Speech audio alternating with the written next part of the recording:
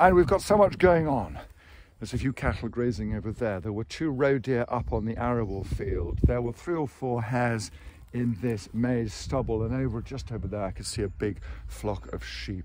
Down in the top of the spruce trees I can hear some goldcrest, Britain's smallest bird, overhead.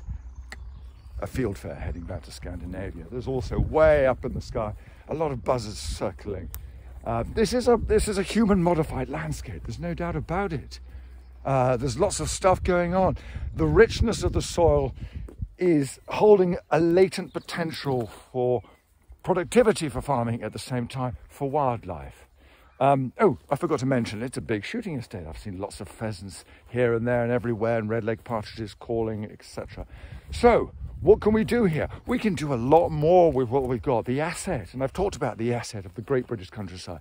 Look at the scrub along the side there. Of course we could fence out some more and do some bits and pieces, and the public could pay for it through new environmental schemes. Of course we might increase the stocking rate over there on some good arable land. You know, there's so much creativity that we could do in a landscape as diverse and as rich as this here in Wiltshire, and of course across the whole of the UK. I bang on about it, humans and wildlife.